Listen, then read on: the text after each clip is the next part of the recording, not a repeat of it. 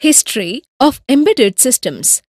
At the end of this lesson, you will be able to explain the history of embedded systems, define the position of embedded systems in contemporary scenario. In the previous topic, you have learned how embedded systems differ from general computing systems. We know that embedded systems are designed using special purpose hardware and embedded OS to perform a specific set of tasks. It's very interesting to know about the specific tasks done through the embedded systems by exploring its historical events. Here we go. Have you ever wondered how the remarkable development of the embedded industry has made our life so simpler and easier? It is all due to the invention and development of semiconductor technology. Because without semiconductors, there is no microcontroller or microprocessor, and without them, there will be no embedded systems. Hence, it is important to know the efforts of various reputed industries which have made the embedded market more successful.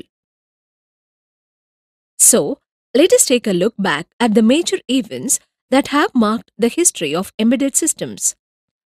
In 1944, the world's first programmable electronic digital computer was developed for the battle purpose. It was named as the Colossus Mark I and Mark II computers. The computer was specially designed and used by the British code breakers to read the encrypted German messages during the Second World War. In 1960s, a most crucial NASA's lunar mission program called Apollo Guidance Computer was started. The project was developed by Charles Stark Draper at the MIT Instrumentation Laboratory. This is the Apollo's guidance computer, and it was the first computer to use integrated circuits with 1 MHz clock, 4 kilobytes words of read-only memory, and 256 words of random access memory. This is the user interface, which has a 7-segment display unit with a keyboard. It acts as a communication bridge between the astronaut and the computer. It provided the astronauts to input their commands numerically. MIT professor David Mindell, who is the author of Digital Apollo, says the Apollo guidance computers were early examples of what we would today call embedded computers, which now appears in everything from iPhones to automobiles.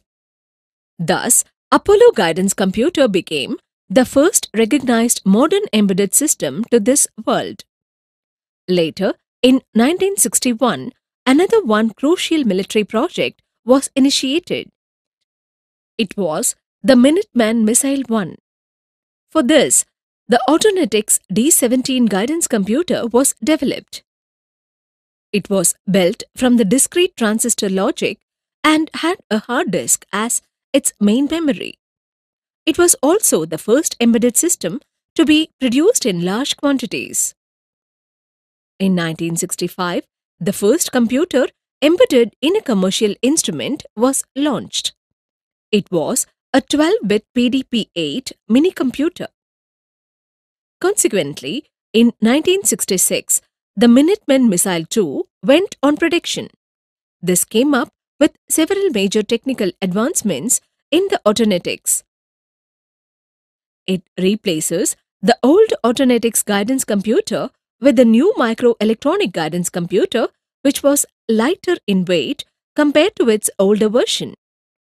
The second version was developed with a high volume of integrated circuits. This process reduced the cost of integrated circuits from $1,000 each to $3 each. Due to its affordability, integrated circuits came into use on various commercial products widely. In 1968, Intel was founded by Robert Noyce and Gordon Moore. The beginning of Intel led to the evolution of microcontrollers and microprocessors, which is the heart of many modern electronics. In 1969, microprocessor-based fuel injection system was introduced in the Volkswagen cars and was a breakthrough in the field of the embedded systems. In 1971, Intel 4004, the first 4-bit microprocessor, was developed by Intel scientists. In the same year, TMS 1000, one of the most successful 4-bit microcontroller, was developed by another semiconductor giant, the Texas Instruments. Further, in 1974, the Intel 8080 was developed, and it was the first microprocessor to be used in a personal computer. And in 1980s, microcontroller became the demanded technology. The microprocessors are optimized for speed and memory size, whereas the microcontrollers are optimized for minimized power consumption and physical size. In 1983, HP 150 personal computer was introduced by Dave Packard and Bill Hewlett. It was claimed to be the first computer to be featured with touchscreen sensitivity. In 1987, VxWorks, a real-time embedded operating system, was introduced by Wind River Systems. And this real-time operating system was used for NASA's Mars Pathfinder mission in a later year. In 1989, one of the embedded systems, dot matrix printer, was restricted to 8-bit due to power expenses and tight timing and electrical constraints.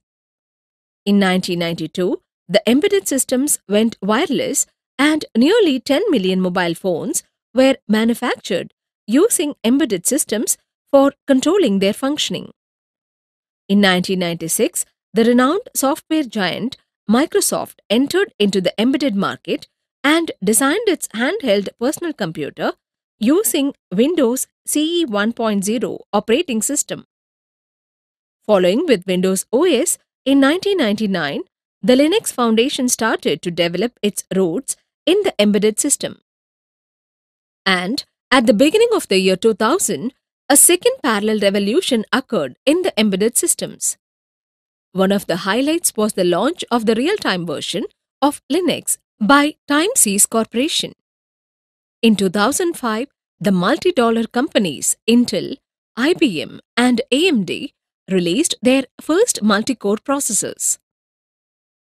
And by the year 2007, the reputed American multinational technology company Apple released its first iPhone mobile. Following the Apple iPhone in 2008, the first Android phone was launched and the Android code became an open-source OS. Finally, when it comes to our contemporary scenario, over 95% of electronic chips producing in a year are for embedded systems. These are hidden in familiar objects which you see around and use every day. Another one technological breakthrough in current embedded market is the Wi-Fi connected smart appliances. The range includes microwave oven, refrigerator, coffee brewer, washing machine, etc. And all these appliances can be monitored and controlled via your smartphone app. But what will be the picture of embedded systems in the future? Predictions say autonomous network will become the talk of the town in the future. One of the most awaited projects in this arena is the self-driving cars. It's a fully automated driverless car. Market players believing this technology is going to hit the streets soon by 2020 and it's going to change everything. Let's hope for the best.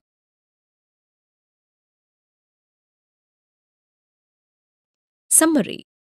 From this lesson, we have learned the history of embedded systems, the position of embedded systems in the contemporary scenario,